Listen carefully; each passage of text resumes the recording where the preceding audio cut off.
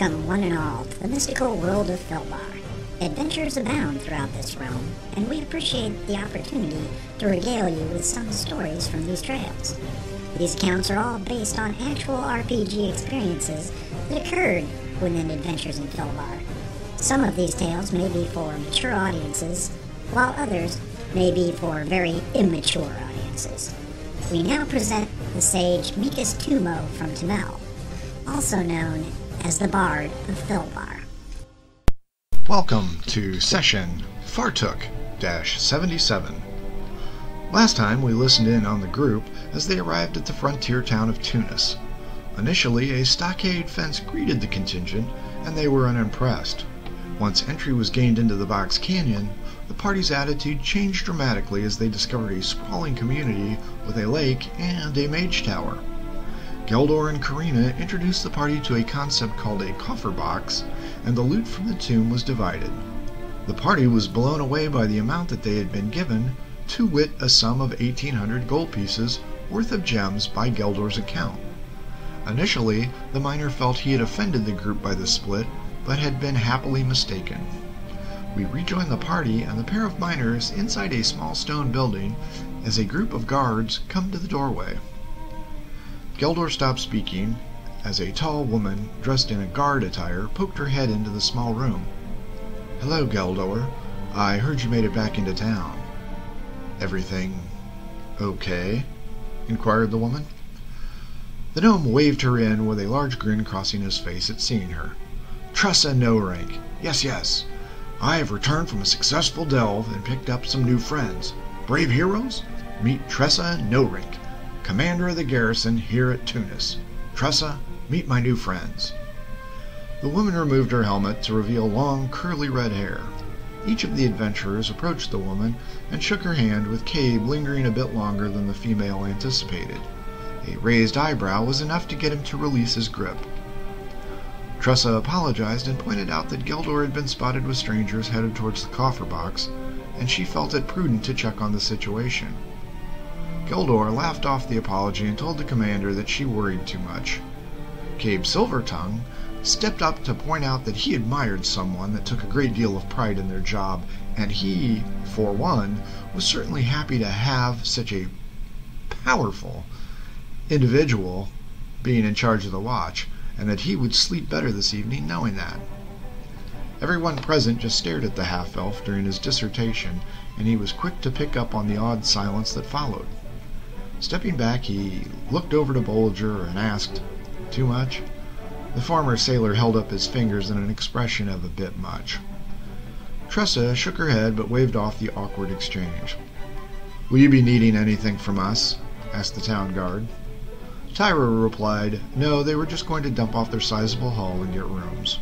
The miner bowed to Tressa as she excused herself, taking her cadre of guards with her. "Wonderful woman.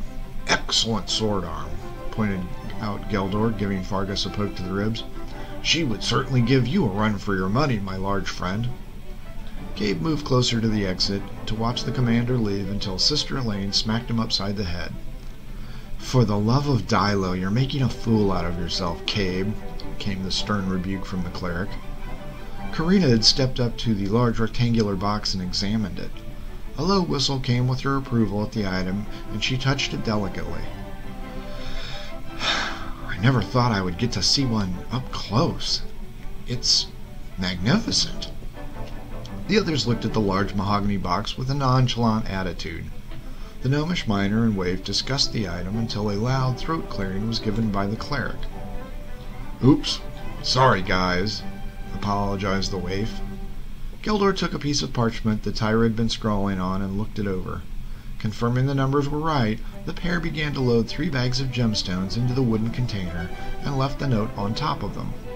He then tapped the barrel 3 times, and a bright light emitted from the open top of the container, shocking the adventurers. The grinning gnome then turned and looked at the party.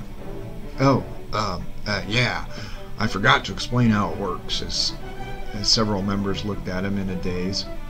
"So, you take this piece of parchment from over there, write down your code thing, and the amount or the list of stuff that you wish to have stored.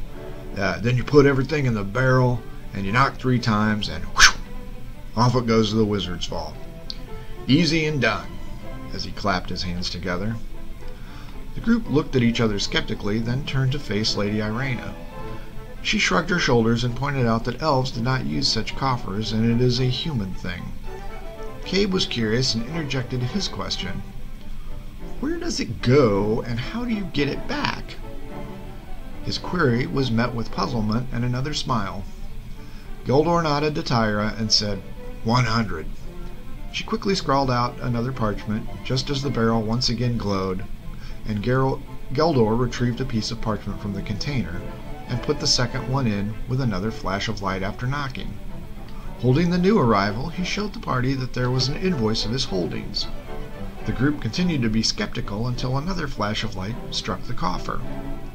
Tyra reached in and pulled out a small bag of 100 gold coins and another parchment showing a revised version of the account balance. I strongly suggest that you folks get yourself an account. The wizards will hold on to everything you want, and it can fit in the coffer. And you won't have to worry about carrying it around or losing it. Anywhere there's a coffer, whoosh, you just retrieve your stuff. It's a fantastic process. The group discussed the merits of the system and seemed to be unimpressed with the process. Lady Irena pointed out that hauling too much wealth would make them easy targets to thieves, and perhaps it was a good idea considering their profession.